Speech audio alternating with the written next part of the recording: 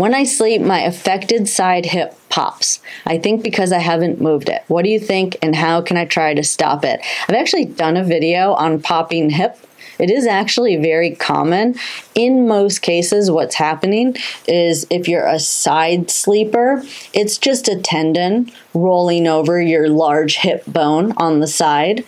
It happens when you have a stroke. If your weak side is up, so if you're someone that sleeps on your strong side, when you roll onto your strong side, a lot of times you will hear like a pop or a clunk. It's almost like a clunk a lot of times.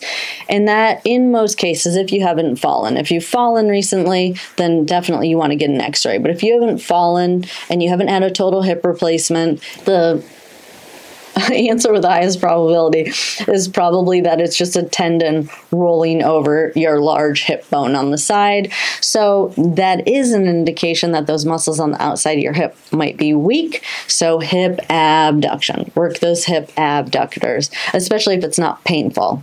If it's painful, there might be some bursitis there, but if it's just a clunk or a pop, and even if it was a little bit of bursitis, like you'd still want to strengthen it a little bit, or put a pillow in between your knees so that your knees can't, your legs can't come together. That will help if there's pain, but you still want to strengthen those abductors, so the muscles that are on the outside of the hip that move that leg out to the side. If you liked that video and you want to learn more exercises on how to improve your walking, definitely check out this video over here or that video over there.